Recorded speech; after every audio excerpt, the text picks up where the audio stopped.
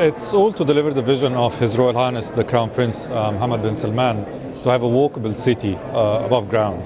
So this meant that all the infrastructure is underground, 10,500 car spaces just under Diriyah Square, and across the wider master plan we have more than 24,000 spaces all underground.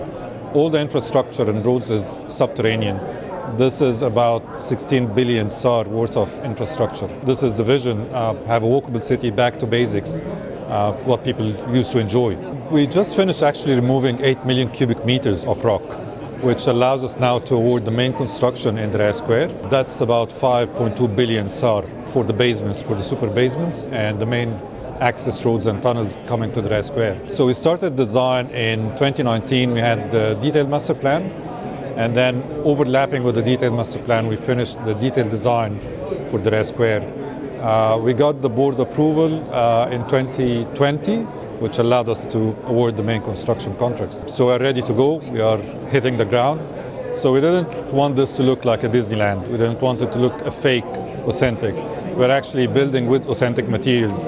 And we have here a sample of the mud bricks we're using to build the external leaf of the walls in Diriyah Gate. And we are actually producing 180 million of these mud bricks. We have a huge facility outside, just outside Riyadh, to produce the 180 million mud bricks using the natural materials and the same authentic techniques that they used to do 300 years ago. We are actually using the excavated materials, the Riyadh stone, to form the bases and the foundations of some of our plinths for the buildings. So we are recycling materials, we are using the natural materials from ground.